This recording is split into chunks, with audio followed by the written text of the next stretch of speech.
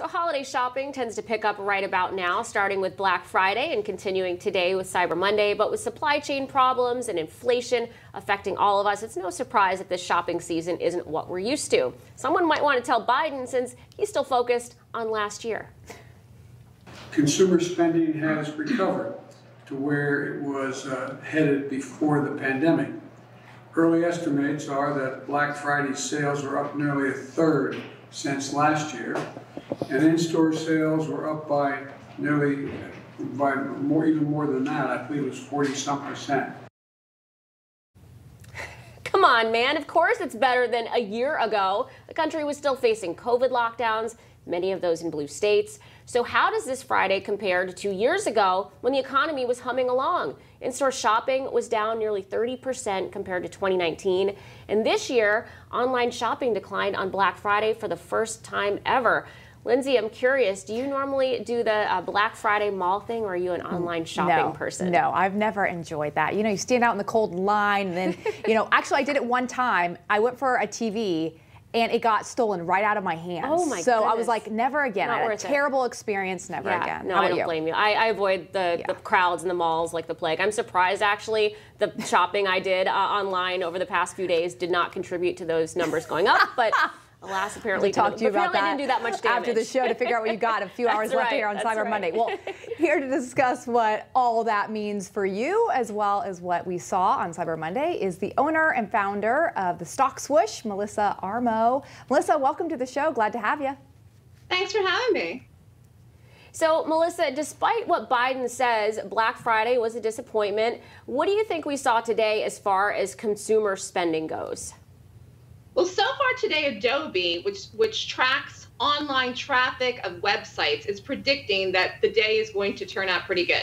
We will not know until the end of the day at midnight when all the payment brands like Visa, MasterCard, American Express, Discover, they report all the totals from all the banks at midnight tonight. So we'll know some real numbers by tomorrow, the stats. It's predicted, supposedly, it will be between 10.2 billion and 11.3 billion. Anything over 11 billion would be a really big number for Cyber Monday. Although I will say this, Cyber Monday is turning into Cyber Week. And I think one of the reasons that Black Friday fell short was because Black Friday really started several weeks ago. If you're a shopper, I'm a shopper. I was getting emails about Black Friday literally in October, which was unusual. I think one of the reasons was people were scared, stores were scared, that people would not be able to get the supplies with all of the problems we've been having with goods and supplies coming in overseas. People wanted to make sure they got their Christmas shopping done early, and so they went and shopped before Black Friday. So I think that contributed to some of the differentiation from year over year in the sales dropping for Black Friday. Yeah, it was crazy to see some of those emails come in a couple weeks ago for Black Friday. Not complaining, though. Yeah, it was great. We also saw on Friday, we saw the stock market rebound today because we saw the stocks drop 900, the Dow down 900, the biggest, worst day, rather, of the year. For those who are investing, what do you think the rest of the year could look like? And what's your advice to people who are trying to decide if maybe they should be loading up on stocks or divesting right now? I would not be loading up on stocks right now. It's not a good time to do that. Why? First of all, in a little bit over 2 weeks, there's a debt ceiling limit that's going to happen. If Congress does not pass something before then, the market's going to fall and crash on that just like it did Friday. Second of all, today we rallied back some. We did not have a big rally back. This is not a good place to buy back into the market. But the fact is that the market has run up all year. It has been a bullish year. Even I was surprised how much we ran up this year. One of the reasons is because people started going back to work. We are out of COVID for the most part as far as the employment numbers go. But the fact is that things are still not back to normal.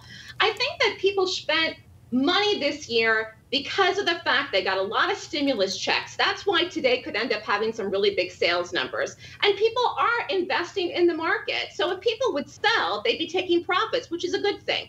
But if you have a long-term horizon for the markets, I say stay the course. But I think December is going to be unusually volatile for the market. So I think people need to mentally and emotionally and financially prepare themselves for that. If you're in a retirement age, know that the market could have another drop. Again, because there's too many things on the horizon. One is the debt ceiling coming, that's December 15th. And the other thing is that Congress is looking at passing another megalodon, I mean huge, $2 trillion stimulus bill. And I do not know how the market is going to react to that.